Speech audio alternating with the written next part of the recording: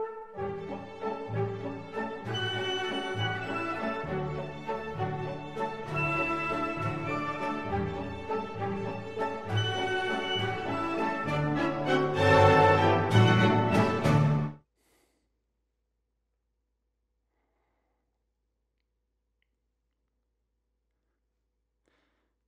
don't really know.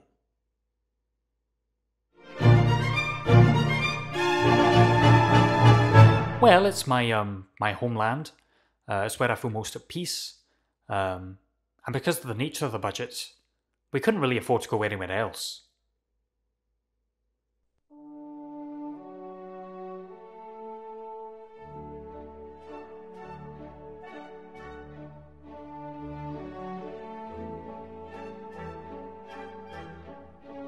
My name is Fraser Camp. Musician, adventurer, and part-time humble Scot.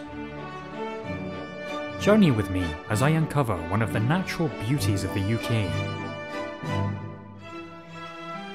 So grab a drink, take a seat, relax, as I venture to Scotland.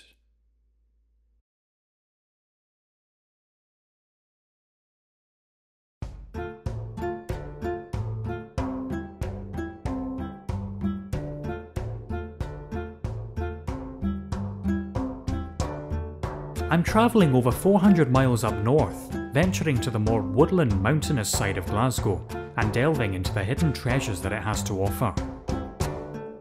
I'm staying at Arica House, right in the heart of Loch Lomond.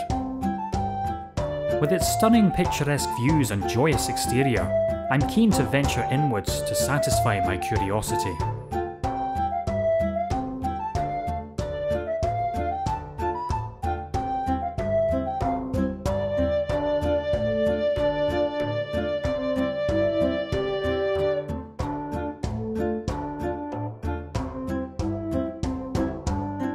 The kitchen exudes a warm, homely vibe and offers what I believe to be a robust Glaswegian money safe, which I will be using throughout the duration of my stay. The main hallway shows off an angelic spiralling staircase and features some stunning oak woodwork throughout, providing a strong connection to the outside surroundings.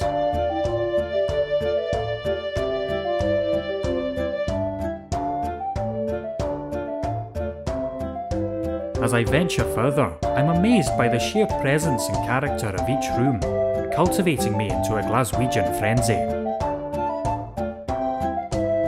I then progress into the lounge at the end of the house, which contains a beautiful stone fireplace, complete with historic ornaments, winter decorations, and general wonder.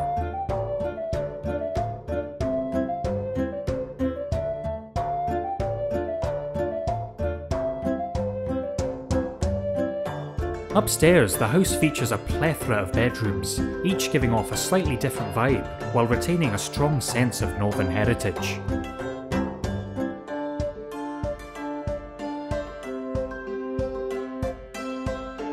But it's only as I unpack that I begin to uncover the particularly disturbing past that Arica House contains.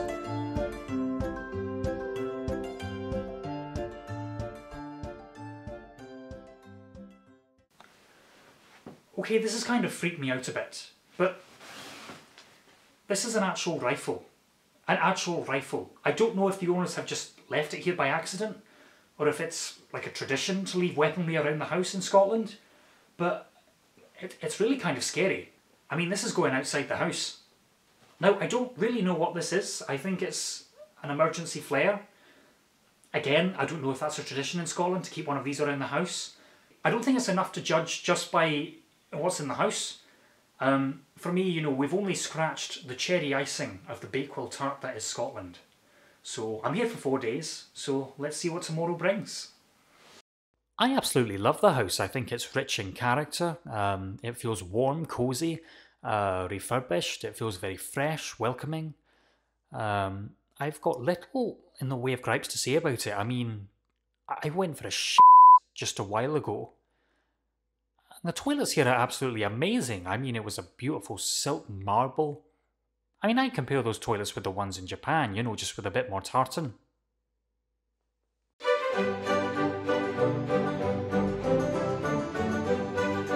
December and January are genuinely the coldest months in Scotland, with an average temperature of around 5 degrees Celsius.